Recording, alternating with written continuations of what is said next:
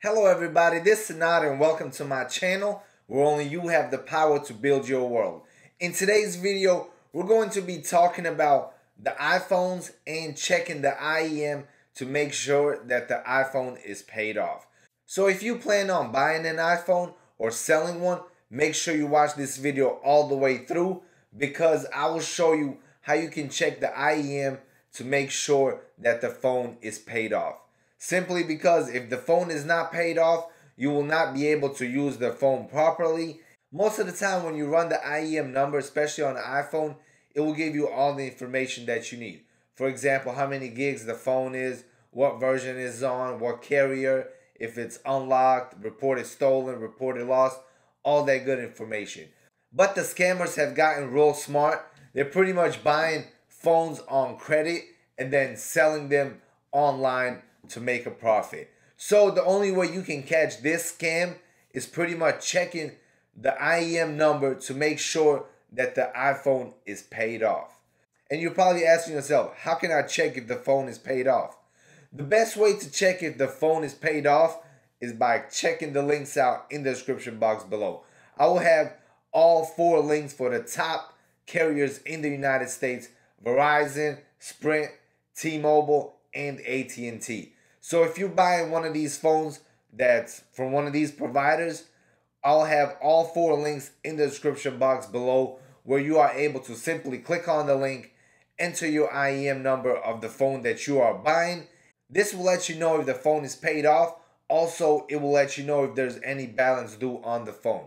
This is very important, especially if you're buying a phone from an individual online that you never met. You want to make sure that the phone is paid off. If the phone is not paid off, 2 things can happen.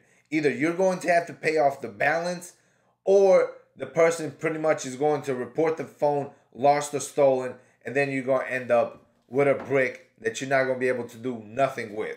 This 2-minute check will save you a lot of time and hopefully save you a ton of money. This way you do not get scammed. So now I will show you the step-by-step process for each carrier on pretty much check and see if the phone is paid off. I'll pretty much show a screen right here with step 1, step 2, and step 3 that you have to take. And I'll have all the steps and the links in the description box below. Make it super easy and convenient. Alright, so if you're using the Verizon carrier, all you have to do is click on the Verizon link. I'll have it in the description box below. And then press continue as guest on the pop-up. And then select the phone manufacturer, model, memory size, and color. And then enter your IEM. This will also give you a trade-in value. Also, it will let you know if the phone has a balance on it. Now, if you're buying an AT&T phone, it is only 3 steps. You simply click on the AT&T link in the description box below. Step number 2, click on unlock your device and then answer no when they ask you the question, are you an AT&T wireless customer? And then input your IEM number into the form, and then it will pretty much give you a message saying that either the phone is paid off or that the phone has payments on it. For T-Mobile, it is only 2 steps. All you have to do is click on the link in the description box below and then enter your IEM number, status check form, and then you will receive a message from the carrier stating the balance due on the phone. If it's 0, that means the phone is paid off. If it's a different number, that means the phone is not paid off. And for Sprint, it is also 2 steps. Step 1, click on the link in the description box below.